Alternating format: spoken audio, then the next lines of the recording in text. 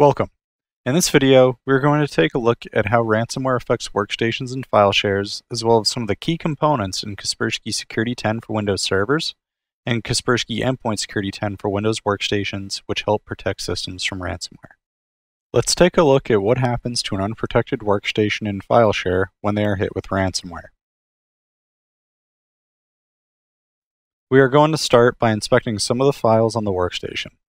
We can see that all the documents, pictures, and videos are not encrypted and can easily be read.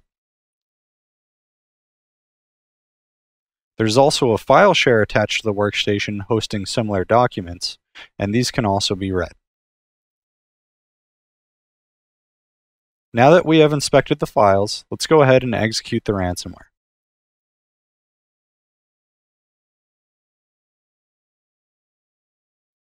The utility on the right will track connections being made by applications and processes running on the workstation.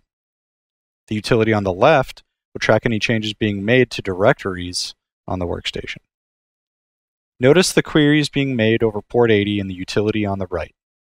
The ransomware is connecting to its servers in order to produce encryption and decryption keys for the system, and to download instructions in the proper language for the workstation on how to issue payment and recover the encrypted files. You can also see the activity being made to the folders. Notice it dropping the instructions into every directory on the system and making changes to the files in those directories. Finally, when the encryption is finished, we can see the instructions pop up.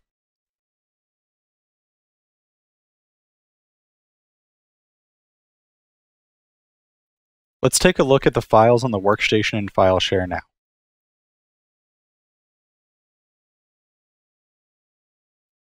As you can see, they are encrypted and can no longer be read.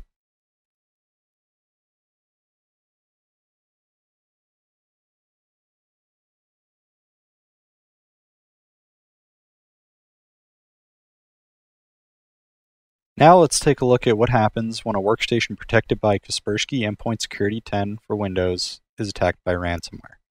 Here we can see the Kaspersky Endpoint Security 10 for Windows interface. Notice that all of the components have been disabled except for the System Watcher component.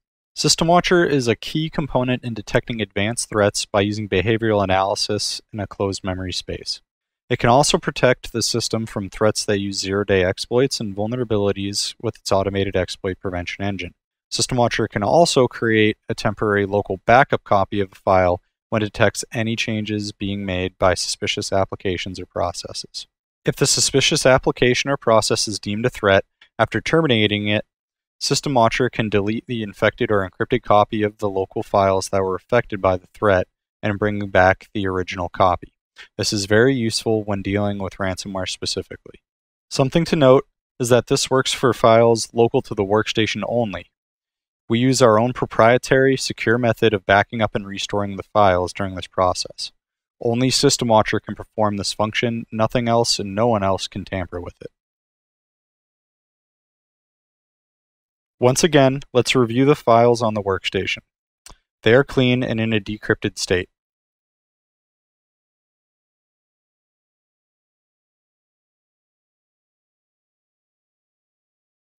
Let's go ahead and launch the ransomware on the workstation. Make sure to pay attention to the two utilities again. The only folder changes that should appear will be Kaspersky Endpoint Security logging the threat and quarantining. We should also see no queries being made by the ransomware, as System Watcher should be terminating and blocking any activity by the malicious threat on the workstation. Here, notifications have been enabled to show the ransomware being detected, terminated, and quarantined.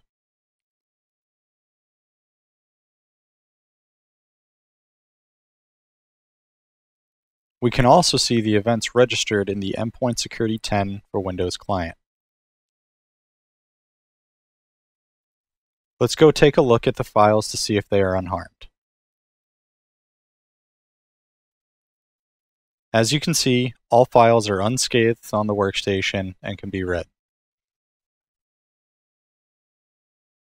Lastly, let's see how Kaspersky Security 10 for Windows servers can protect file shares from ransomware. File shares are often prime targets for ransomware, as they can cause some serious damage and encrypt data not just for one user, but to many users who use that file share for sharing, saving, and backing up their files. Here we have our server running Kaspersky Security 10 for Windows servers.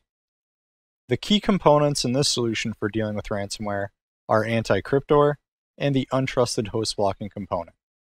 Anti-Cryptor is based on an algorithm which uses behavioral analysis to detect and protect shared folders from encryption activity.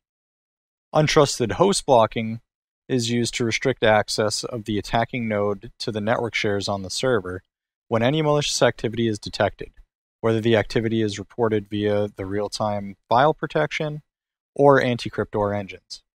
By default, we block malicious nodes on the network from talking to the share for 30 minutes, but this can be changed in the settings of the component. This means that we can protect file shares even against unknown nodes on the network that may or may not be running sufficient protection.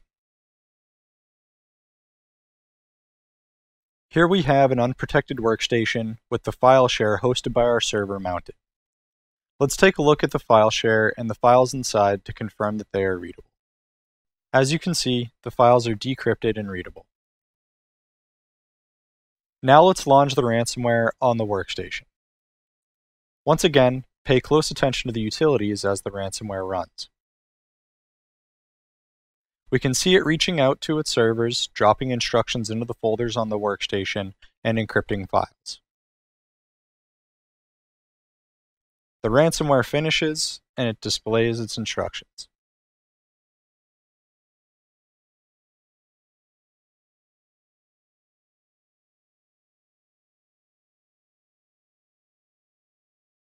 As we can tell, the local files are indeed encrypted.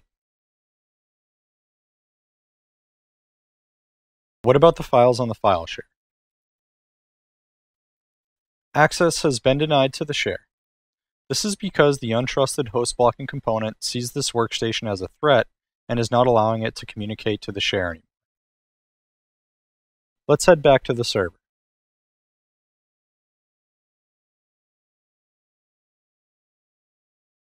Upon further inspection of the events, we can see Anti-Cryptor picked up some malicious activity and blocked the actions of the ransomware coming from the workstation.